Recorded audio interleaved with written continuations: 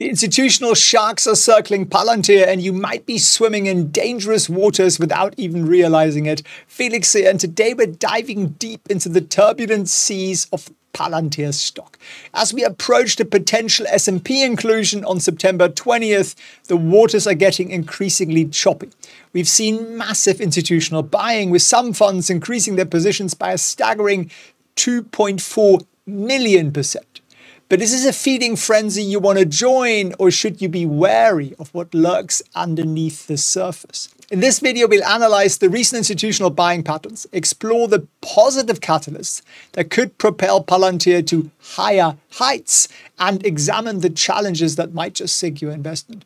We'll also do a technical analysis to help you navigate these treacherous waters. You know where the support and the resistance sits. And if you think that technical analysis is a load of hogwash, I used to think that, but I now use it every single day, and we're up 80% so far our trading portfolio for the year. So maybe you want to learn those little secrets for free. Join our live beginner trading training on Tuesday at 8 p.m. Eastern Time. Just sign up at felixprehn.org/webinar. Link is down below. But let's dive into the data and see what's happening with Palantir stock. If we follow the money trail and we see where the big institutional investors are placing their bets on Palantir, well, the recent flood of institutional buying has been extraordinary, with some truly eye-popping numbers that would make the most seasoned investor do a double take. Let's look at the new major buyers here. Berkshire Focus Fund, Berkshire Capital Holdings have both taken substantial positions. They have nothing to do with the Warren Buffett Berkshire, by the way, but they're not alone in this buying street. We've got Marshall Wace LLP, made a 3.5 million share buy of almost $90 million, so almost a 600% increase in their position. So they've decided to seriously upgrade their exposure here. And then we've got Dark Forest Capital Management. That sounds like a lovely firm, doesn't it? Who calls their investment vehicle Dark Forest Capital? Anyway, they've increased their stake by 1,200%. They now own 17 million. Tocqueville Asset Management growing their position by 900%, and so on. They've got loads of these guys. They're just chopping up and up and up and up their Palantir shareholding. But what's particularly interesting is the diversity of institutional interest. They're not just all tech-focused jumping in on this tech thing. We're seeing mutual funds, hedge funds, pension funds, and ETFs getting involved. For instance, Ilmarinen Mutual Pensions Insurance Company has taken 100,000 shares. ETF like the Timothy Plan US Large Cap Core ETF and iShares Factors US Growth Style ETF have added to their portfolio. And let's not forget about the whales in this ocean of institutional investors. The ones that we've discussed previously. Remember that one? Yeah, Norge Bank still holds a massive 11.2 million share portfolio here, which is a $285 million stake just in Palantir. So what does all this institutional buying really signify? Well, it suggests growing confidence in Palantir's prospects. The diversity of investors, from tech funds to broad market ETFs, indicates a wide-ranging appeal. It could be driven by a combination of things: Palantir's improving financials, its growing role in AI and data analytics, and of course, the anticipated boost from potential S&P 500 inclusion. But this is where we need to put our critical thinking caps on. While this institutional interest is definitely noteworthy, it's crucial to remember that these big players often have different investment horizons and risk tolerances than you and me. They might be playing a long game that doesn't align with your personal, 2 or 3 year horizon or 1 month horizon, whatever it is. And as we move closer to September 20th, the potential S&P 500 inclusion, it'll be crucial to watch for any further significant institutional moves. They could impact the stock price and trading volume very, very significantly. But let's shift gears for a moment and explore the positive catalysts that could potentially propel Palantir's stock much higher. First and foremost, the elephant in the room, we have the potential S&P 500 inclusion on September 20th. This isn't just a feather in Palantir's cap, it's more like strapping a jet engine onto our metaphorical rocket here. When a company joins the S&P 500, it's, well, you're included in the big league. You are now going to be tracked by every index fund out there that tracks the S&P 500, and they therefore all have to buy your shares, potentially creating significant demand. Moreover, many institutional investors use the S&P 500 benchmark, which could lead to even more buying pressure. But there is more potential good news. Rate cuts by the Fed could be another booster for growth stocks like Palantir.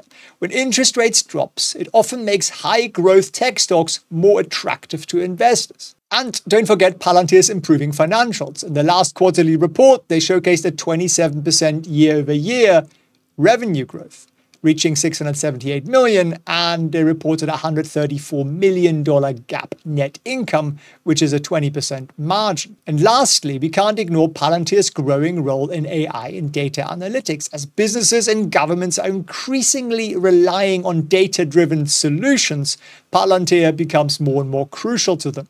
Now, this paints kind of a promising picture, doesn't it? But you got to remember, the stock market is somewhat unpredictable. These positive factors could indeed propel Palantir to, the moon where we'd like it to be, but there are risks to consider. So what are those risks? What are those challenges? Well, first on the radar is the infamous September effect, and as we're now well and truly into September, historically, September has been the worst month for the stock market performance. And the second half of September is truly horrific. It's sort of as if the market decides to have a bit of a sulk after the long summer holiday, like we don't want to go back to work yet. From 1928 to 2021, the S&P has declined by 1% during this month on average. Now, past performance and so on, but everybody believes it. It's fairly likely to be true. And so far, we seem to be on that path for sure.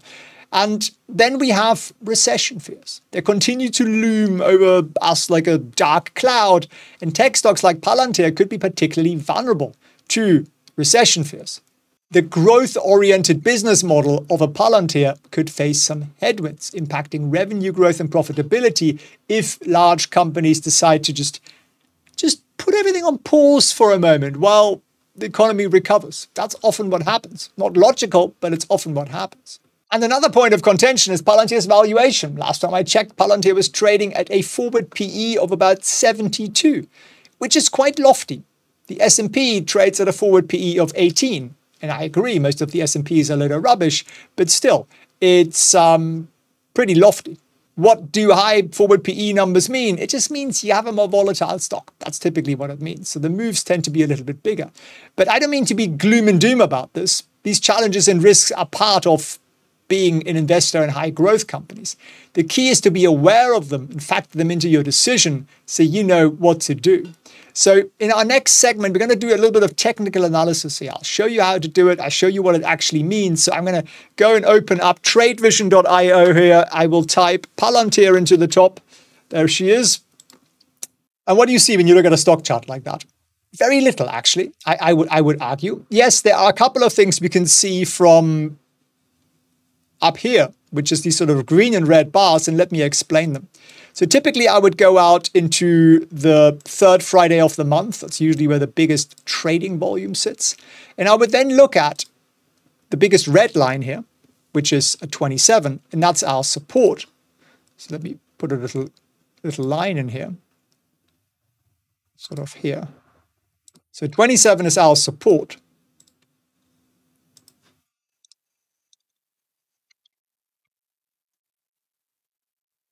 And then we look for the biggest green line, which is at 31, and that's our resistance. Not a lot above that, so that's basically the setup here. And again, put a little line on the chart. And these lines will get saved, they'll stay there, and it'll give you quite a lot of information, because if the market moves higher, the stock price moves higher, you want these lines to move higher too. If they don't, you know you're a little bit in trouble. But if they do, you know the rally's got something going for it. So that's kind of useful. But you need to look at something else. There is an indicator down here called MA50, the 50-day moving average line. It's that lovely little yellow line here. And generally speaking, when you break out above it, you are onto something good. So, for example, we broke out here, rally. We broke out here, rally. You get the idea. We broke out here, rally. It's a pretty good indicator. There's a little bit more to it, but that's a pretty good thing to look at. So that's optimistic. We're above it. But what else is there to this? Well, we are in an uptrend. I think there's no denying that we are in an uptrend. The 50-day moving average line is sloping up. But we have created a bit of resistance up here above the 31, which is that recent high here, which sits around $33. And what we did after that was a little bit less great. You see that little top here, that one there? That was another high that was lower than the previous high. So you have high number 1 there, and then you have high number 2 here. And if the second one is lower than the previous one, it's not brilliant. So what do you need to do? Well, you need to break through $31. And then you need to take out that high here, just that's below 32. And then you need to take out 33. So you're creating a multiple layer of resistance here above the price. And therefore, you're going to need something fairly juicy and bouncy for that to actually happen. The other thing I look at is, maybe get a different color here, is volume. So you get this beautiful rally up here, right? To the moon. And down here, the volume flattens out. And we'll zoom in a little on that for you. So you get that rally up. At the bottom here, these lines there, you can see they're getting smaller and smaller and they're sort of going sideways. So when you're on a rally, you want a lot of volume. So right now, this looks a bit more like a consolidation pattern rather than a real party. Is it time to kind of freak out about anything, though, at this point? No, I don't think it is. Although we want to stay, here's another high we want to stay above. We want to stay above this zone here, which would translate over sort of to here. We kind of tested that here. So we want to stay above that 29 in a bit. So right now, consolidation pattern, but we're not seeing the real like fireworks logic here. S&P inclusion would probably do it, but we may or may not get that. So watch out a little bit here. And there's one last thing you can also look at, which is the RSI, relative strength. It's sort of like the, what's the internal pressure in the engine like? And it's this kind of whitish line here, and it applies to the chart on the left here. And generally speaking, when it's below 50, it's just lowish, or in the mid-range. When it's super low like it was here in the 30s, down here even, then you're typically oversold. When you're above 70, like we were up here, you're typically overbought. And fairly accurate indicator so far, if you compare it to the stock chart, right? The highs correspond with the highs on the chart. But right now, we're kind of in the middle. We're trending down, which isn't brilliant, but we're kind of in the middle, which also gives us room for upside. So we're kind of in like no man's land, and that's the case. Now, there is one thing that's very positive, though, and that is that in the last 2 years, we have not been higher than where we are right now. So all we got to do is take out that $31 resistance and then the 32.50, 33 resistance up here, and you do that, and you got nothing overhead, which is sort of clear skies to go as high as you want. So the potential is there for a significant rally, but we got to take out, $33 first. But it's important to always look at a chart and also look at what you don't want to happen. Like, you don't want the stock to go down, probably, right? I don't. So what could make it go down, and where would it go? Well, you could just get a broader market correction, just, the September gloom, or an election outcome the market doesn't like, or the Fed doesn't cut rates enough, or the recession shows up finally. We might get some earnings that are a little bit more unexpected on the downside. We might get, I don't know, a delay in major government contracts, all sorts of stuff that could actually happen. So while I think I'm generally a bull on the stock, I like the stock, but we need to be prepared, right? So what would we see? Well, what would I do if we drop below, say, this high here, 29.50? That would probably, for a trader's point of view, be the time to exit. And then if you drop below 27, and you'd also taken out the 50-day moving average line, so you'd really come down here, then, well, where is the next support going to be at? It's going to be down here in the sort of 25, 26, and then worst case scenario, you go back down to the 20 range. And I'm not saying that's going to happen, but it's always important to know that. And the way I set up trades is that I actually have my stop orders set up. So I know what's going to happen. I know when things are going to close. And like the last week here, where it was pretty choppy, yeah, a few things closed at losses, but they're small losses. And the things that are at nice profits, we never let the profits turn into losers. And that's very, very important. If you master that discipline, you make so much more money than what most people do. They make a couple of $1,000s on a trade, and then it goes back to zero, and then they lose money on it, and then they eat their hat, and they're very, very frustrated. So if you want to learn how we do that, my friend, come and join me next week. at felixprehn.org/webinar. I'll run a live trading training. We'll do an actual real trade together and everything else. And you can see how we set up those automations and why that's so incredibly important. So we've covered quite a lot of ground here today, from the flood of institutional buying, which is optimistic, to the potential catalyst that could propel Palantir higher, as well as the challenges that it faces. We dissected a technical chart and even explored a bearish scenario and what that might look like. And what's the takeaway? Palantir is at a critical juncture. The potential inclusion in the S&P, improving financials, and growing role in the AI revolution all have positive upside potential. But as always, the most important thing to do is what? Exactly. Do your own bloody research, make investment decisions that align with your goals and your risk tolerance, and always remember that knowledge and skill is actually what gets you there. And being prepared for what you don't want to happen is what gets you there. Hopium is not an investment strategy. As somebody said to me the other day, don't confuse brains with a bull market. And there's a lot in that, right? Everyone's a genius when the market goes up.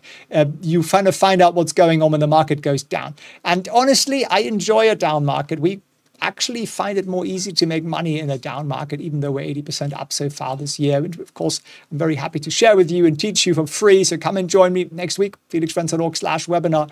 Until then, I wish you a beautiful investment journey. All the best. Today, we're diving into some game-changing developments from the e-commerce giant that you absolutely need to know about.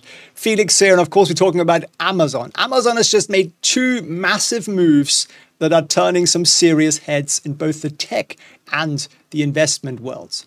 But what do these developments mean for Amazon's business model, future revenue streams, and most importantly, our investments? The implications are far-reaching, and I've got all the details you need to make informed decisions on the basis of this. So we're going to get into that. Now, I know you are eager to get all the juicy details, but researching this story, I couldn't help but think about how crucial it is to stay ahead of the curve in today's fast-paced market. And it reminds me of how our teaching portfolio has managed to achieve exactly that with 80% gains so far this year. If you're curious how we managed that, it's part of our mission to make 1 million people financially free. I'm hosting a beginner trading training this coming week. You can grab yourself a free seat at felixprehn.org/webinar. Back to Amazon. These recent moves signal a significant shift in the company's strategies, and we need to break down exactly what that means for investors like you. From potential new revenue streams to challenges on the horizon, we've got quite a lot to cover here. So stick around as we unpack this news and its implications for your portfolio. So let's dive into the heart of the matter. Amazon has made two moves that have caught the attention of investors and tech enthusiasts alike. First, Amazon has hired the founders of Covariant, an AI startup, along with about 1/4 of their employees. They've also secured a non-exclusive license to use Covariant's robotic foundation models. This isn't just another acquisition, mind you. It's a strategic play that could revolutionize Amazon's warehouse operations and then some.